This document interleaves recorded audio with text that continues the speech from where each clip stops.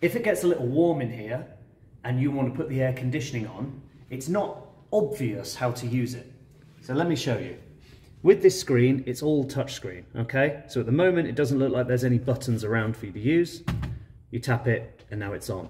The fan, you click fan option and you'll see that there's auto that it's currently set to, CRC, on.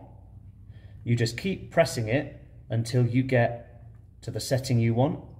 Let's do on, and then you click done. Now the fan has turned on. Next one is system. If you want the air conditioning to cool the place down, click on system. You've got off that's flashing at the moment. You press cool, obviously heat is also an option, but you click it until it goes to cool, and then you press done. Now the air conditioning is ticked on, and this is your setting for air conditioning. If you want it nice and chilly, the lower you go, and if you're happy to go a little warmer, you can go warmer as well. But we'll keep it at 60 for the time being. And that's how you use that. Once you're finished with it, and you're the last one in the gym and you want to head off, to turn it back off again is basically the reverse.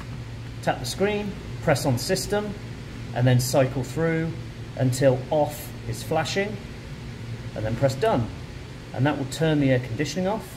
And then with fan, you click on fan, and I'll go back to auto again, click done, and in a few minutes, you'll hear the fan click itself off.